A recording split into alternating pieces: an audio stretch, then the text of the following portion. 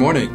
It's Sunday, February 27. We are concluding our series of reflections on the Beatitudes. We began 8 weeks ago, taking our time as we consider these 8 ancient blessings that Jesus spoke centuries ago that continue to shape our lives today in the sense that they enable us to understand what the presence of the kingdom of heaven looks like, even in our world still today. As we've made our way through these Beatitudes, we've perhaps had a clearer picture of what the kingdom of heaven looks like, what it means for us to belong to the kingdom of heaven already now. We are going to certainly see that again this morning. But as we've made our way through these Beatitudes, I'm sure we've had a sense of how the kingdom of heaven's values are very different from the values that we see in the world around us.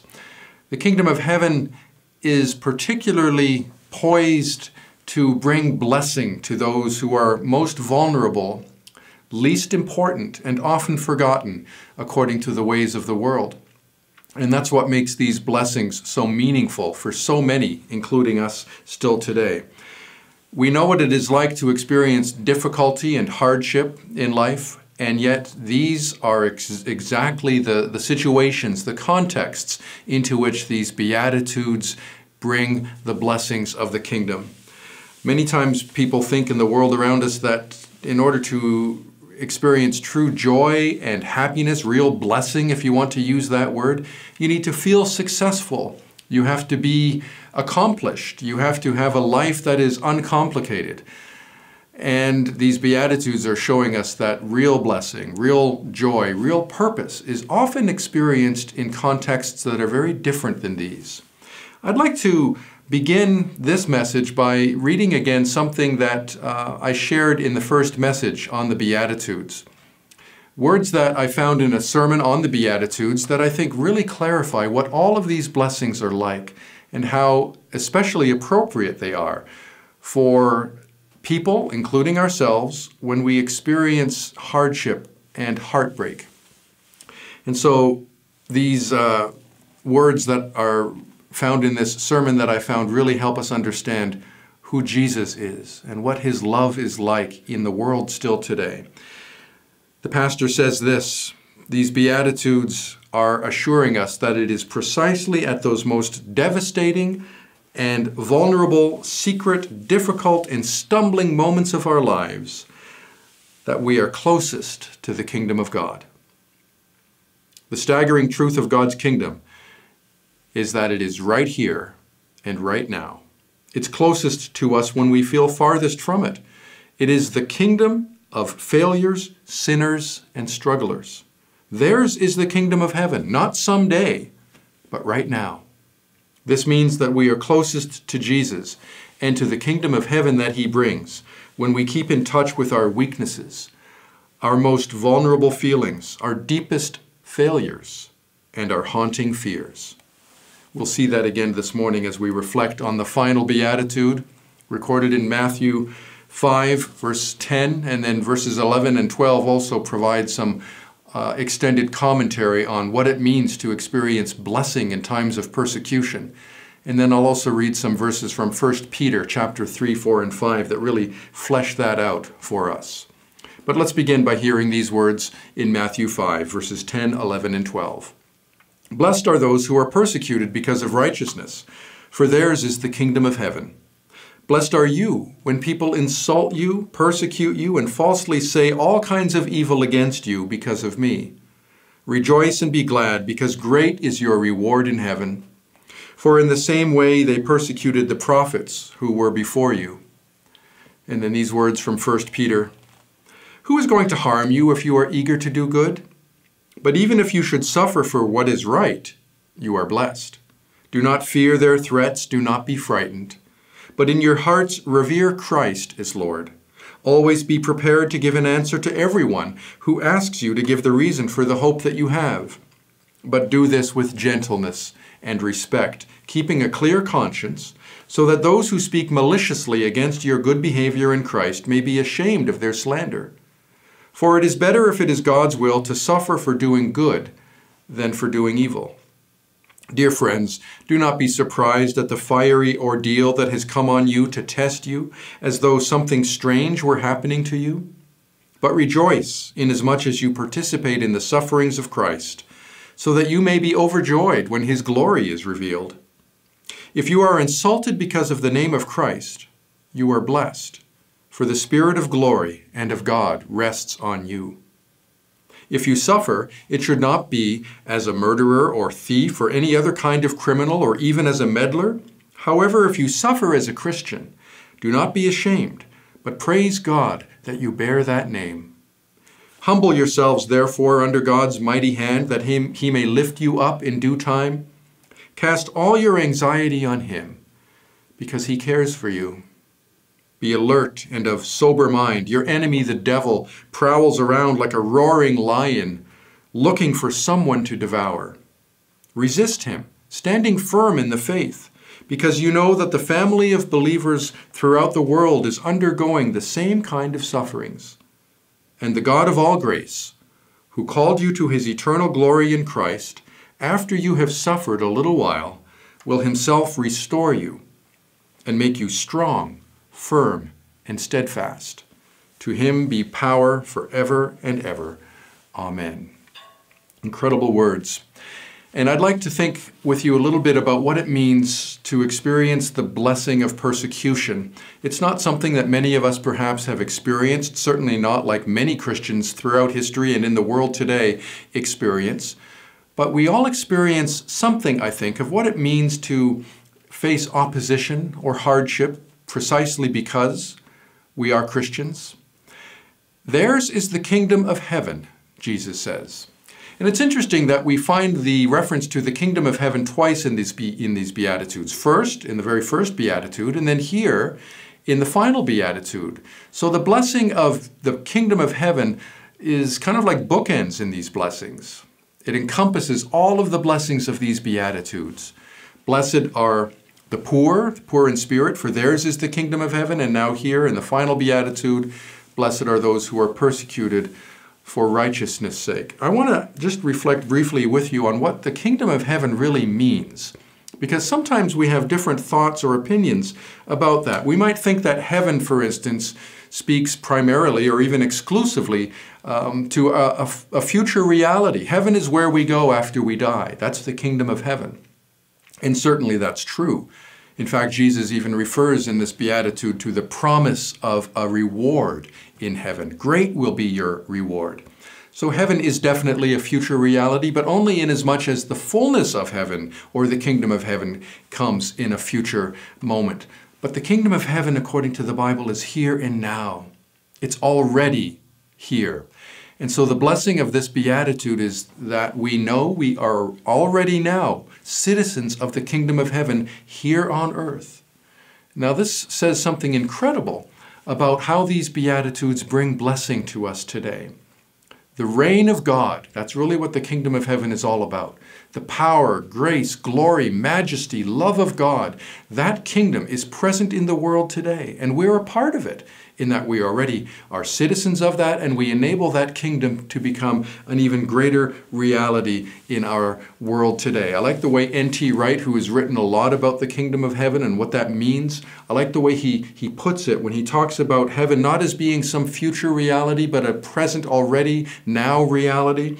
He says in his book, Surprised by Hope, the New Testament speaks of heaven not as our going to be where Jesus is, but of his coming to be where we are. Not some future reality to go to be with Jesus after we die, but a present reality where Jesus comes to be with us already here in all of our hardship and struggle primarily. And so I'm thinking especially about how persecution is something that obviously makes people's lives very complicated. It upsets them. People suffer horribly as the result of persecution. They lose their lives often as martyrs. And it's very interesting that the word martyr literally means witness. When Jesus spoke to his disciples just before ascending to be in heaven with his Father, in the book of Acts chapter 1, we read about this. He says to his disciples, "You will be my witnesses," beginning here in Jerusalem and expanding to cover the entire earth. And the word witness is literally the same word for martyr. That's the Greek word, martyr. And history has recorded countless examples of martyrdom. Still today in the world, there are Christians who die simply because they belong to Jesus Christ. They bear that name. To be a witness is to be a martyr. And many Christians experience martyrdom in that most profound sense. This is what makes the kingdom of heaven an already now present reality. In the context of persecution and incredible suffering, the grace, power, love, and glory of God is evident. I think of how so many Christians in the context of persecution also see the kingdom of heaven expand there, in that place. Again, Christian history has so many examples that verify this. Christian witness is the very thing that enables the Church of Christ, the kingdom of heaven, to advance, even in the context of persecution. And so, as one of the ancient church fathers put it, the blood of the martyrs is the seed of the church. In other words, the very contexts where Christianity experiences the greatest opposition and persecution is often the place where Christianity thrives. And that's also why Peter, in his words that I read with you, emphasizes how facing persecution, the fiery ordeal that we are under, where because of the devil, like a roaring lion on the prowl, seeking people to devour, how we handle that as Christians is of utmost significance. And the way Christians bear witness to the power and love of Christ in that context is an incredible opportunity for the kingdom of heaven to expand and grow. Largely, of course, because Jesus himself experienced incredible suffering, persecution, if you want to call it that. The most traumatic experience of martyrdom is his example of suffering and dying on the cross for us. And so Christians who face that same kind of suffering, and Peter describes that too, that we participate in the sufferings of Jesus, following his example of suffering, but also the example of hope and grace and strength and triumph. When I was in the 7th grade, I remember reading a book that captivated me. In fact, I think it's the first book that I've read that really touched my heart. It's a book written by Richard Wurmbrand, who himself was someone who experienced incredible opposition and persecution in communist Romania, and then went on to found an organization that really helped bring attention to the martyrdom, the suffering of Christians all over the world. This book was called In God's Underground. And the part of that book that really captivated me is when he tells the story of how he was in a prison camp, specifically because he was a Christian. And he was housed in this camp with others, Christians, who were being persecuted for their faith. And his bed was between two individuals. One of them was an old Catholic priest, and the young man beside him on the other side was a young man named Vasilescu. He was a former communist guard, who in fact was a former guard in that very prison camp. He had fallen out of the graces of his superiors, and now he's here, numbered among all the others who are suffering in this camp. And the part of this book, In God's Underground, that really tugged at my heart is recorded when Wurmbrand describes how Vasilescu, himself a young man but yet dying, on his deathbed in the camp, was overcome with a sense of guilt and shame and deep, profound regret for everything that he had done. Father Abbot Iscu, who was the old priest on the other side of Richard Wurmbrand, was himself one that Vasilescu had tortured, treated incredibly cruelly.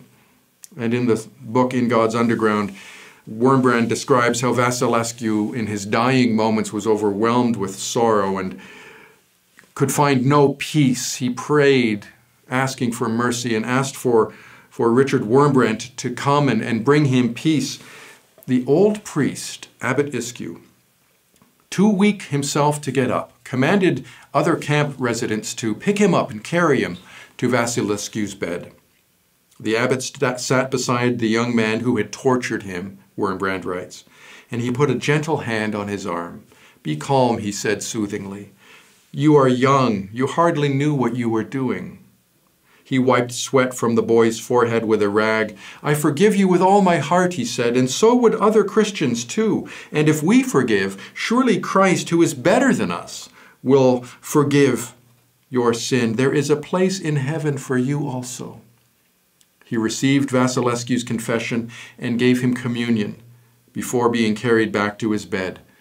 During the night, Wurmbrand writes, both the abbot and Vasilescu died.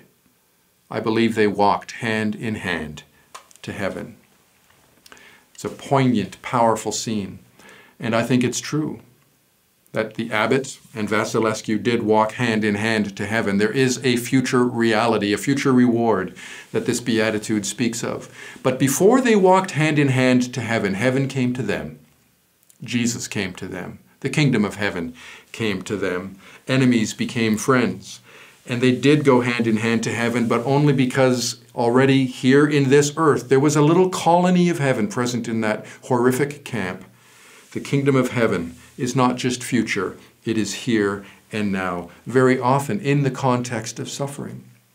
Which is why Peter encourages Christians who are facing the fire of persecution to be strong, to have hope, to know that God cares for them and will lead them out of the suffering they are experiencing. It's what Peter wanted first-generation Christians to understand. Peter himself experienced this kind of ordeal, put in Herod's prison. We read about this in Acts chapter 12, where James, the brother of John, is killed. Peter certainly would have been killed as well, were it not for a miraculous escape from prison that we read about in Acts chapter 12. So Peter knows of what he writes, of how persecution and hardship for the sake of Christ comes to people. And when it does, the important thing is to conduct yourself as a Christian who follows the example of Christ with gentleness, with respect, with no sense of retaliation or vengeance, trusting God and knowing that God can use even those horrific situations to enable the kingdom of heaven to advance more and more here on earth. I think Peter probably had this 8th beatitude in mind when he writes the words that I read to you earlier, 1 Peter 3, verse 14. Even if you should suffer for what is right, you are blessed. The words for what is right is literally one word in Greek, righteousness, the same word that Jesus uses in the beatitude. So there we have again the pairing of righteousness and persecution, righteousness and blessing. This confirms that Peter, who heard this beatitude of Jesus, is now applying it as a pastor preaching a sermon to first-generation Christians in the middle of the fire of persecution. If you suffer for righteousness, you are blessed. Maybe we will never experience the intensity of that kind of persecution that so many others have and are currently facing, but know that in all of your struggle and hardship, you are blessed because Jesus, the kingdom of heaven, has come to you. And with that, peace, confidence, trust, the care of God who will lift you up and lead you out. I hope you've enjoyed these reflections on the Beatitudes. I hope you've experienced the blessing of the kingdom of heaven being brought into the places that you occupy, no matter how hard or disappointing they may be. I hope you know that because Jesus has come to you, you can be a person of hope and of incredible blessing. I hope that as you have heard these Beatitudes, you have experienced the peace and joy, the blessing of the kingdom of heaven. Thanks so much for watching this message. I look forward to sharing more messages with you in the future. Be well.